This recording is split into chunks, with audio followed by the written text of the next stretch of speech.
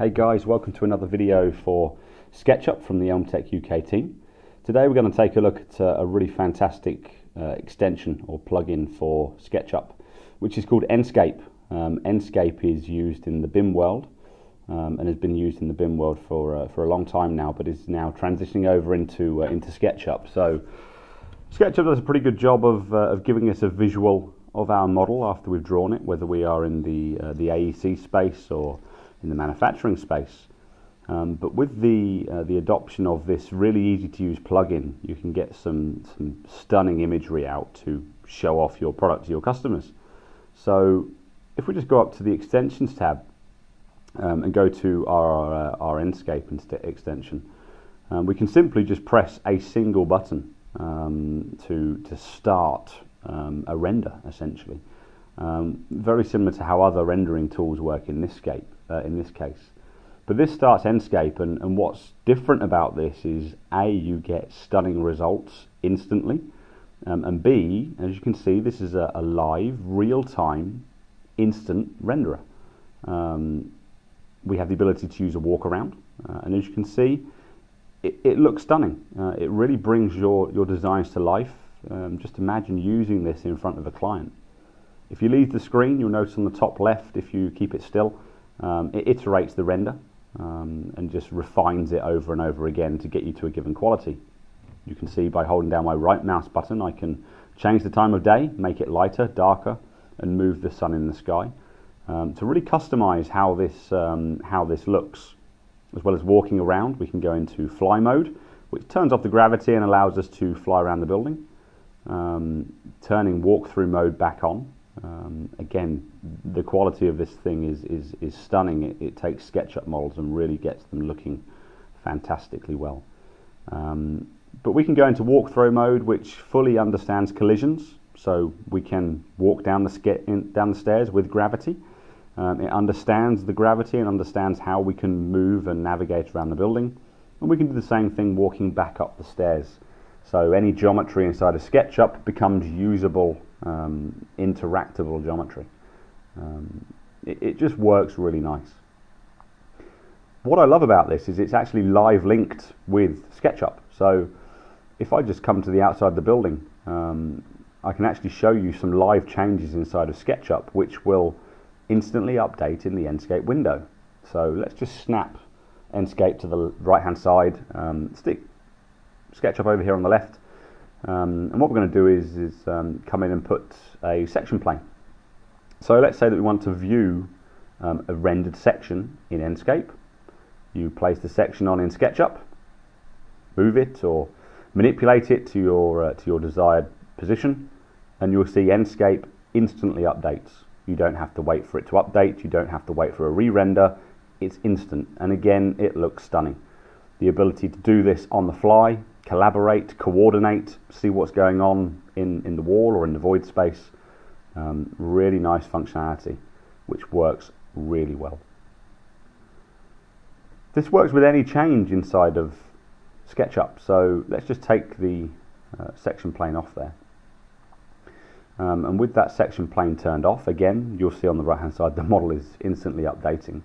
But let's just go in to show you that I can actually add new geometry. So let's just freehand draw, I don't know, a lake or something here that just shows off how quick this is. So we'll just mock something up, something around about here. Just connect these two endpoints. You'll instantly see on the right hand side as I push pull that we have an instant change. Let's just decide decide of a material. Let's go with rock for the bottom. Let's say this is going to be a pond or something like that at the front of this house. All standard materials, so everything you can see here from the fully rendered grass to this water material, it's all real-time, it's all default SketchUp materials. There is nothing out of the box, nothing non-standard apart from the plugin that you can see here. Now in this case it doesn't seem to have updated my my water material, so let's just make sure that that's assigned correctly. Yeah, it looks okay. Sometimes you have to restart the renderer, especially with the grass and with the water, because they're very high quality grass and very high quality water. So we'll just let's just redraw this and just reapply the material. No, okay. So we'll just close down the Enscape window. It'll only take a second or so anyway. With some of the materials, it's not quite live yet. We have to regenerate because of what it's doing in the background. Again, normally the grass or the water, but you'll instantly see there, alongside the very realistic looking grass, we also have very realistic and animated water, which again, it's stunning. It looks real, it's photorealistic. You've got your reflections in there from the sky, the reflections from the building. Again, imagine you putting your designs in front of your client or showing them off, allowing your client to have a look at the design before it's a reality. These can be saved out to a traditional render, so we've got the ability to do stills, do panoramas if you want to go to Google Cardboard or another standalone VR unit. We have a number of different settings which we can tweak. So if you're used to traditional render engines, we can change some of the settings, like make it look like a traditional SketchUp model, turn on sketchy lines. We can turn on architectural perspective. We can turn on polystyrene models. Now all of these settings are quick, instant, so we can tweak exposure levels and what have you, and really see how that's going to affect our model in reality, or how that's going to affect our render in reality. So there's a lot of functionality here which gives you a lot of flexibility to create any look and feel render. And you just go and look at some of the samples on the Enscape website. They are stunning, and anyone with any level of know-how with SketchUp can instantly get these quality outputs. What's more is I'm lucky enough to have a HTC Vive sat next to me, so I'm going to come down and actually just click one button and jump back into Enscape, and if I pick up my Vive in my hand, you'll notice that the Enscape is now in virtual reality. Let's just put that on my head.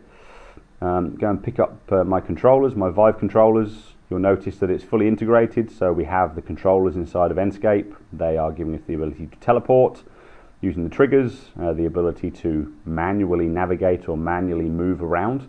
That feels a little bit strange when you've not done it before.